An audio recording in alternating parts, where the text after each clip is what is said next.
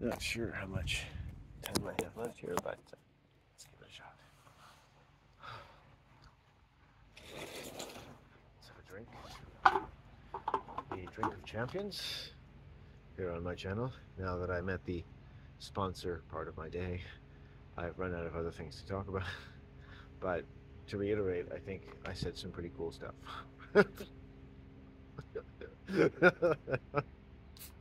Sorry, I'm trying not to stare at people. It's so hard not to stare at people when you're worried that they're staring at you. It's like, it's the impossible dream. It's the ecstasy and the agony. It's like all mixed into one. I'm just going to say I'm thankful for this day. The Eagles have communicated to me, I think, but I take any blame if I fail to communicate properly.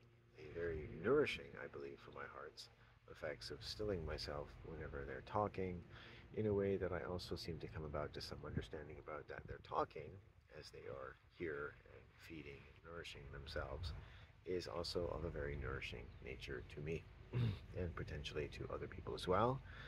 Perhaps people who have lived here for thousands of years, we can only imagine.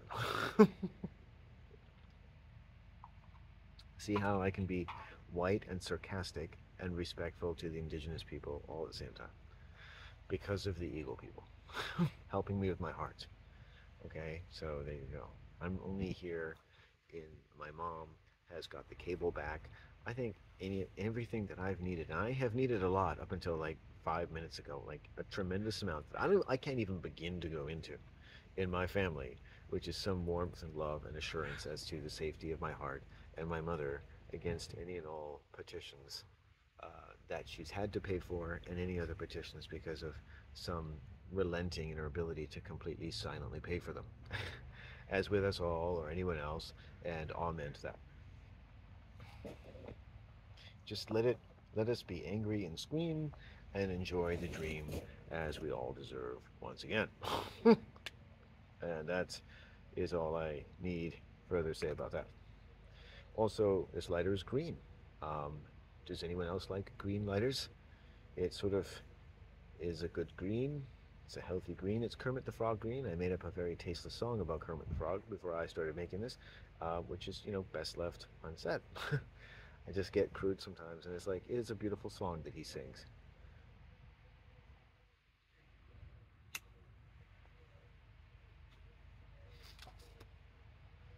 There's a bit of a kayaker out here. It's nice. They're in a different realm. They're up the water. They have different concerns. The tide, I think, may be coming in. Someone has a bit of a fire down there. He's been working on his property. Try not to bother him. I think he likes his space. I mean, who doesn't, right? I this guy makes me want to go through everything I go through with every other homeowner to be respectful to him and anyone working on his property because I think he's just a complete dude. And he built himself some stairs during COVID against the ravaging Salish Sea slash Pacific Ocean that has its king tides and its winter tides, and it is a very daunting task for anyone I'm sure has ever built a lighthouse or anything close to the seas of the Atlantic or the Pacific. So really, and just I think just redoing a kind of foundation or mortar right where you step down because that's where it takes the most naked and hydrologically difficult blows because like that's why if you go to sea places like how stones near the sea or stairs have all kind of succumb, like that's where the sea gets you, man, right down low. So, yeah, I've been doing some wooden forms and stuff, and I don't know really much more than that. Doing real work, man's work, woman's work. If you say it's woman's work, it sounds bad. If you say it's man's work, it sounds good, but still slightly sexist. So man's work, but only woman's work if woman wants to do it and can. Otherwise, let the man do it. I don't like any of that man's work, woman's work, because in any sense, it might mean that someone thinks that I have to do something. So, better be anyone else's work but mine. That's what I say. Anyone else who wants to do it, do it. If the women want to do it, if the men, if the children, hey, let the people traveling through do it, in return for which I will sit them down and tell them stories about my ancestors.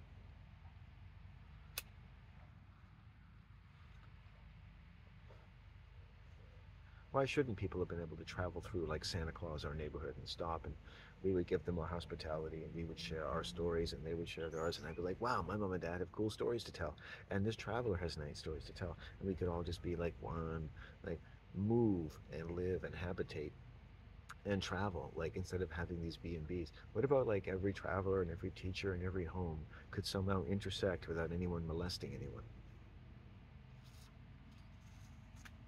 That's the goal of the 21st century, because that provides me, the potential traveler, and probably not a very good lodger anyway, or a hospitable lodger, but uh, safe. I wouldn't want to do that. I wouldn't want to really travel and depend on the hospitality of strangers. People do it every day. It's like, you know, to be fair, I haven't traveled very far outside these walls, so and you need to do that. I think a lot of places in the world, this is, people who travel benefit come back. You got to get away for a few days, a few months, a few years, let everything sort of air off, and then come back. It's like, because if you're full steam in this town every day and you don't just go out of it, it's like, at some point, I think it's like you should be given, some kind of special consideration. It's like someone who goes into an infrared sauna and a steam bath at the same time and stays in there for like 13 years. it's it's some kind of, you might come out a little raw and red and a little bitter and, boring, but you've still done something. At least you're nothing else. You're well done. You're being silly. Don't be silly, Billy. You're a silly Billy. You're a silly Billy goat. Are you a silly Billy goat? Remember this very upset white woman who was staying in my beach cottage for free, basically. Invited two of her gay friends, two local coffee shop owners, and, well, to put it lightly, they didn't seem to like me very much, or my home. Uh, but they enjoyed her home and her hospitality while I sat at my own table. It was like, and I was just like, they should have been like a song from Mary Poppins. Hey, mate, what do you know? My father always said to listen to my art. Got to breathe until you can roll with the golden showers from every bark. Boom, boom, boom, boom.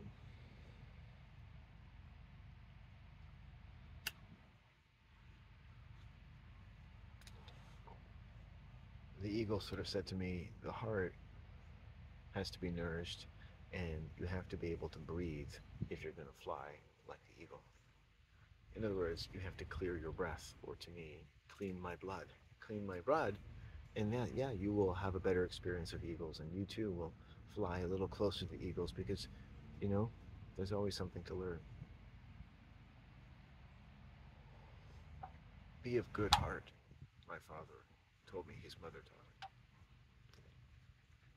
my grandmother Griffin. That was the one thing, the most positive thing my father ever taught me. Have a good heart. And that's what I've tried to do today. And I thank my father for that. And I found a good father stone, and the beach was very good to me.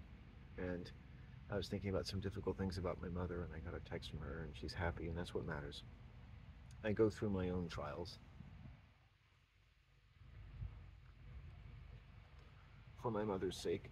And I talk about like how times in my life as a deontological thinker, you would say I kind of fall on my sword, but I don't. I plant a sword in my own heart, just like the mother does, so that life can grow and, as necessary, start to grow back.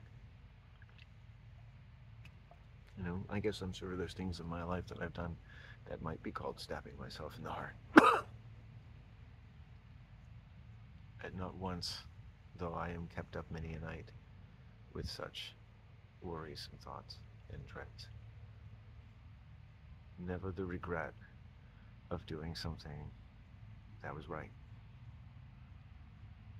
and is still right and will always be right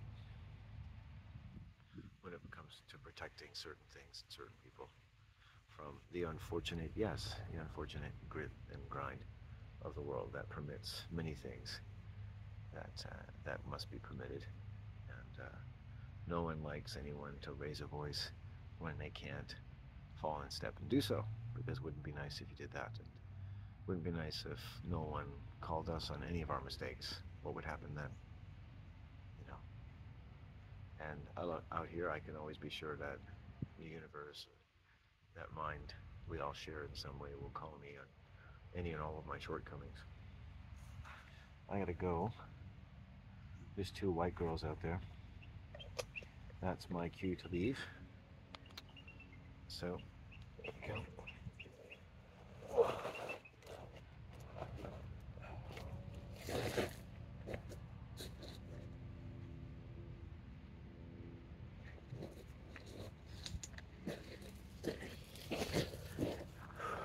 So, I got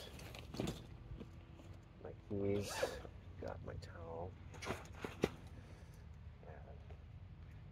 and what's that? Thank you for listening. I will enjoy no better redoubts but that I have enjoyed the prospect of sharing these labors with those who might appreciate them as much as I feel I should.